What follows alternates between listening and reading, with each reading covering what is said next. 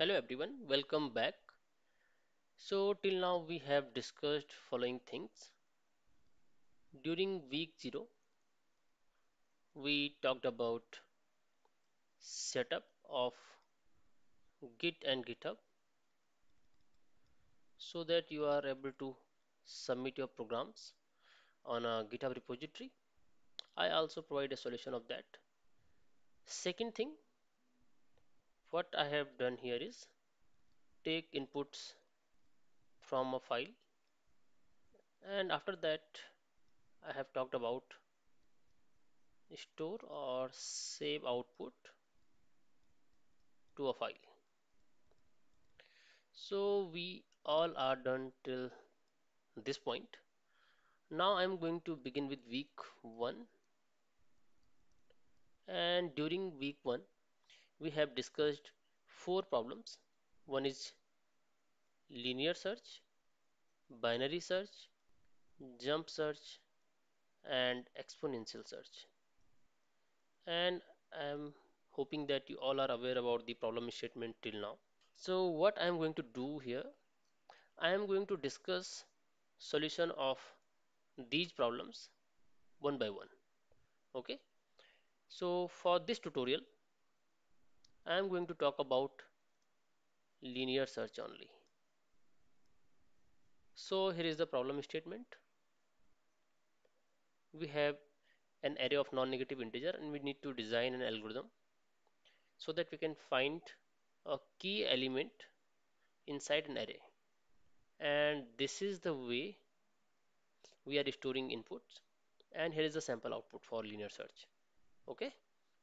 So let's go to the pseudocode of this algorithm. Here is the solution of linear search. You can find out all the problem statements and their solution on this link, and this file you will find out on my GitHub profile.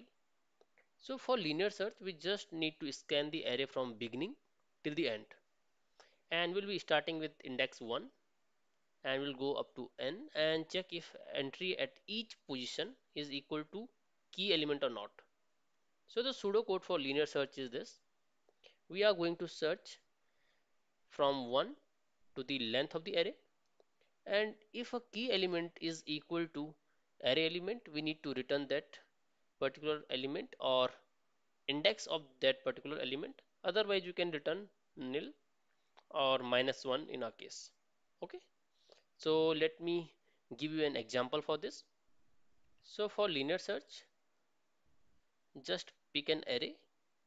I am picking out first test case. So 34, 35, 65, 31, 25, 89, 64, and 30. And what is the key element in this case? Key element is 89. Now also write their indexes: 0, 1, 2, 3, 4, 5, 6, and 7. Now I am going to tell you how this algorithm is going to work. Okay. So algorithm starts with this particular element or zeroth index. See the algorithm again. You are starting with 1 to length of the array, but 1, when we implement this, it is basically this particular index, zeroth index. So first element is at zeroth index and key element is this. So first we are going to compare this key element with this element. Suppose this array name is array. So this particular element is at array 0, and then you need to compare this with key element. Once you compare 89 with 34, here the result that you are going to get is false because these elements are not equal. Even in this case you are going to get false, false, false, false, and till now you have done 5 comparisons. Now when you compare with this element, result will be true, but this is also one comparison, and in this case there will be 6 comparisons in total. right? And element is present. So this is first test case. Element is present and there are 6 comparisons. Let us suppose you want to find out some other element in this array, maybe the element that is not present here, and I can make that key element equal to 90.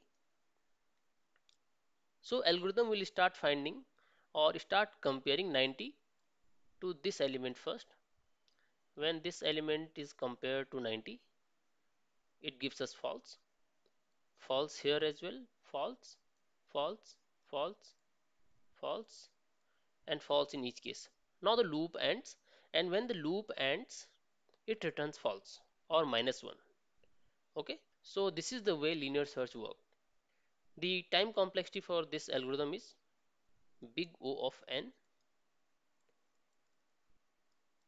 because there are maximum of n comparisons that can be made. And if you ask about the best case of linear search, you can find out the element in first case only. So if key element is 34, you can find out 34 in first comparison. And in that case, you can say best case complexity is O1, but the worst case complexity is ON. And this is what we always look for. Okay. If we talk about space complexity of this particular algorithm, there is no auxiliary space here. So space complexity will be O1. Okay. So I think you are clear with this algorithm now. In the next tutorial, I am going to move towards binary search, then jump search, exponential search, and after that I will implement all the algorithms and push them to the GitHub. Okay. If you have any query or doubt in this particular algorithm, just write your queries or questions in the comments and I will try to respond back as soon as possible. So see you in the next video. Till then, thank you so much.